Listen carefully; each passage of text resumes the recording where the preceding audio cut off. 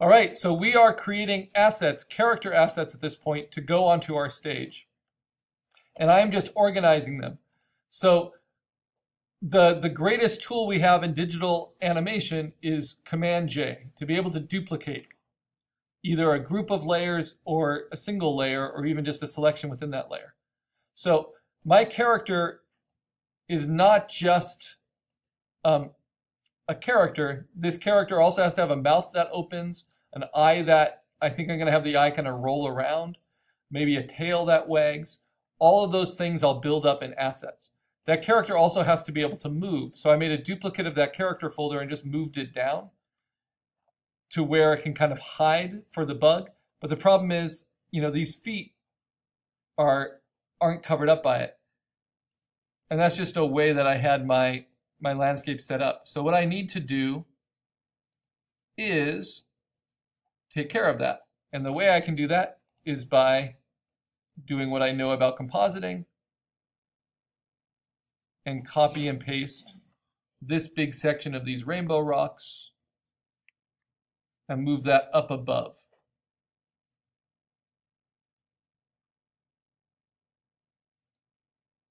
So that it's part of the close foreground, right? And that way, my creature can go above and below this. So I'm going to select all of that close foreground, copy it, and move that onto my stage file and paste it in. And that replaces the close foreground I already have. I just need to move it into place. Oops, wrong layer.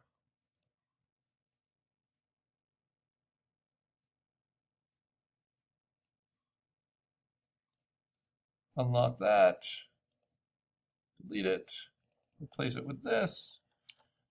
So I'm kind of just testing out, like having my actors walk the stage and seeing which aspects I need.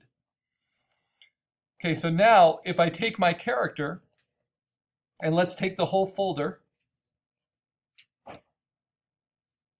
copy it, paste it in, whoops, take the whole character, copy it and paste it in. You see how that folder comes onto my stage? And then with all of its shadows and all of its different aspects. So I'm going to build aspects like its mouth and its eye, but that will take a little time, so I'll do it in a second. And then I can set it back into my environment, right? So that it can pop up convincingly. And that shows me that I need to customize my stage. So I am going to split this. So I'm going to arrange and say consolidate all to tabs so I can switch back and forth between the assets file and the stage file and zoom in a little bit because I need to get this line correct.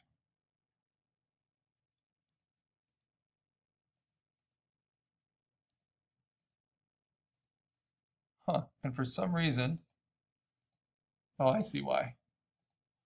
So we're each going to have different hang-ups with our different animations and what we want to do. So we just want to try to understand it from the beginning. So what I need is basically to get this ridge just right.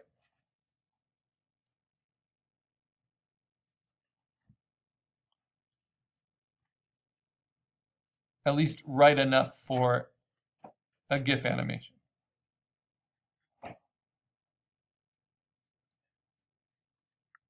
All right, so I'm going to duplicate. In fact, I'm going to be really safe. I'm going to turn off the atmosphere, and I'm going to say layer flatten image just for a second, and I'll undo it. Copy this, then go to my stage file and paste that on, and then move it into place. Because this needs to be the foreground on my stage. Because stage is different than photography. that character needs to be able to sink behind it. There we go. See? So he gets to pop up in and out like a puppet stage. Woo! And sink into the environment like that. Okay, so now I can merge the close foreground together with this.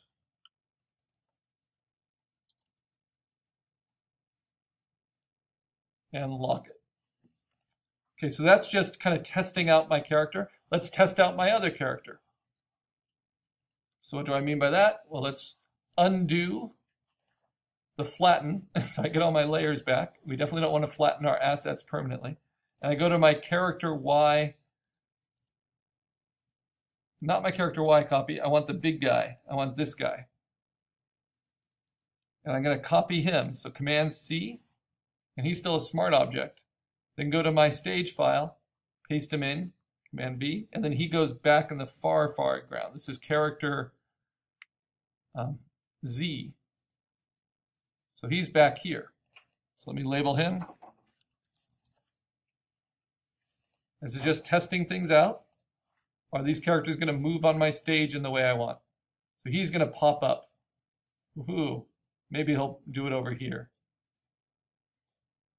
Like a big Godzilla kind of creature to eat the guy in the foreground. All right, so he's good. That works for my stage. Right? Yeah. Okay, next I have the bug character. You do not need to have 3 characters. So now let's play with my space bug. I'm going to select it, select all, Command A. Not Command A, Command C. And then paste the space bug on top of the close foreground, move him on. Notice he has a shadow with him. So he's going to go like this, and then he's going to dip behind, and then he's going to scurry up. And this is, in theater, this is what's called blocking, right? Like making sure your characters are going to interact with the stage in the way they want. And then he's going to get eaten.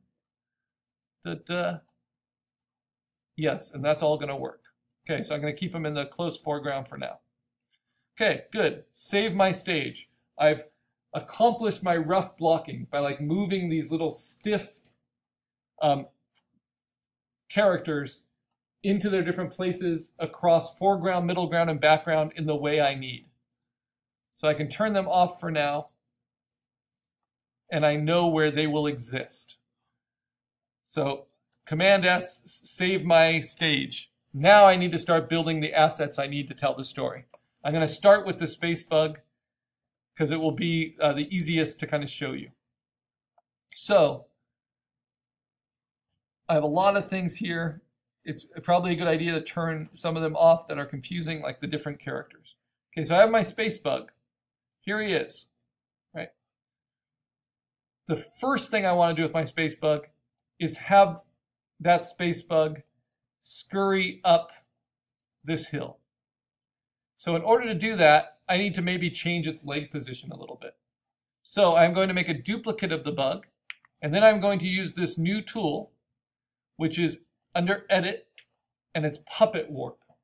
So it's just like a transform tool, except that it takes your cutout, works really well on like a nice cutout character, and then you click on these anchor points at the joints, which is another reason you need to understand the anatomy and the joints of your character. So I'm going to click along the spine, and I'm going to click at the joints of the feet and of the knees.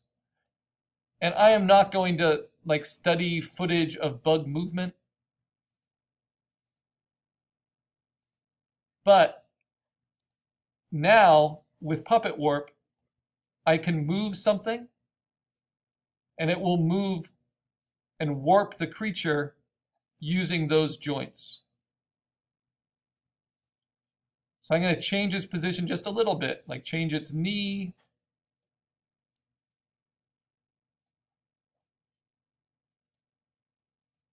Change how its leg is moving.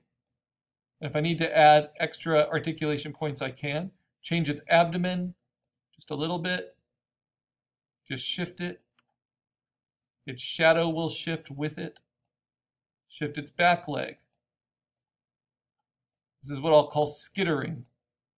Skittering works better than walk cycles in GIF animations.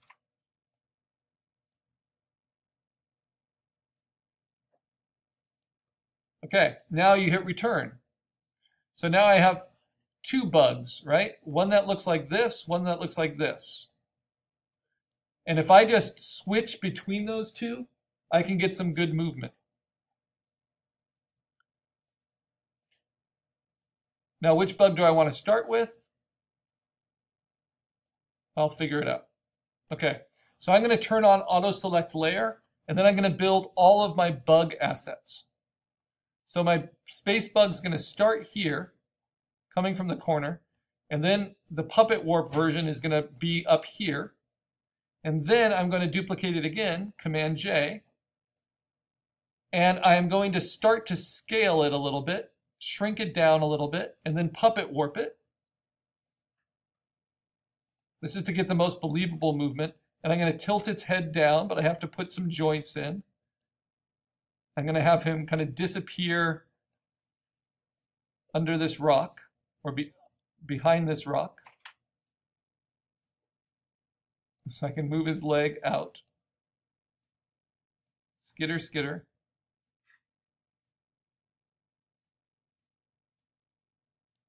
Drop his shoulder, move his head. I can even like twitch an antenna if I want. Okay, so I have this new bug, and I'm going to erase some parts from the bug. Actually, I want to erase some parts. I'll just move that down. So that bug will go behind that foreground rock, like this. No, I want it to do something else. I want to flip it. So it's going to dive over the edge. So this is kind of tricky. So I've got that. That's my third bug. I'm going to duplicate that. And you can think of this as a walk cycle. I'm creating all the frames to show the movements of the bug. And now I am going to flip the bug vertically.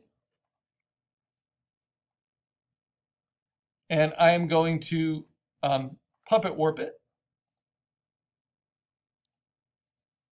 under Edit. And I'm going to move the legs and flip them, right? Flip the joints, flip the legs.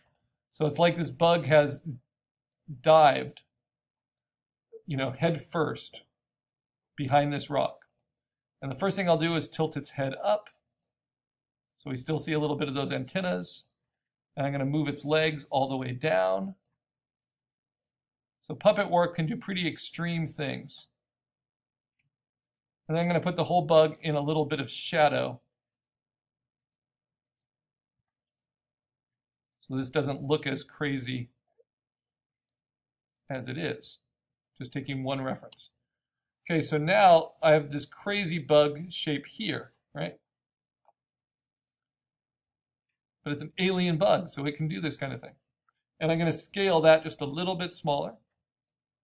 So it's dipping below. I might rotate it too. Okay, so now let's see how that looks. I've got 4 bugs. And this is how it will look. First that, then this, then this, then this. Okay? And then I'm just building assets, Command J from the last one, then shrink it down a little bit because the bug's getting further into the picture, and maybe darken it a little bit. Go to Image Adjustments, Levels, darken its midtones. And it's just so hard not to just do everything you can. So I'm just going to puppet warp it really quickly and just play with the antenna and the head.